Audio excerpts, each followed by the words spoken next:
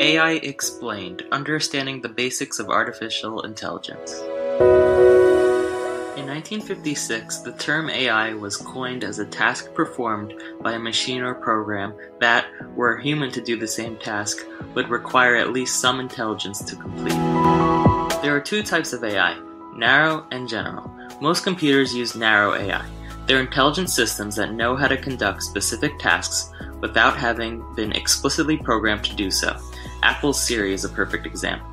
These systems use pattern recognition, natural language processing, machine learning, and data recognition to make decisions, like for self-driving cars or spam filters.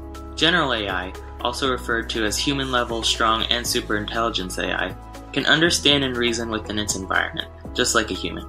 Think HAL from 2001: A Space Odyssey. It's strong because this AI will be stronger than us humans, and general because we'll be able to apply it to all problems.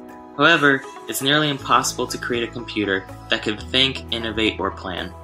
AI can solve particular issues or address specific problems. The whole brain architecture approach is an engineering-based approach to create a human-like artificial general intelligence by learning from the architecture of the entire brain.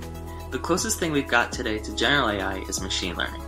This term describes feeding vast amounts of data into a computer system, which then extrapolates it to carry out a specific task, like Facebook's algorithms that can recognize faces from your contacts list.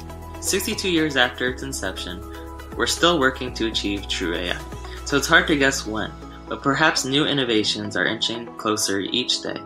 Interested in implementing AI in your business process? Contact us today at info@quantalist.com for a consultation or learn more on our website.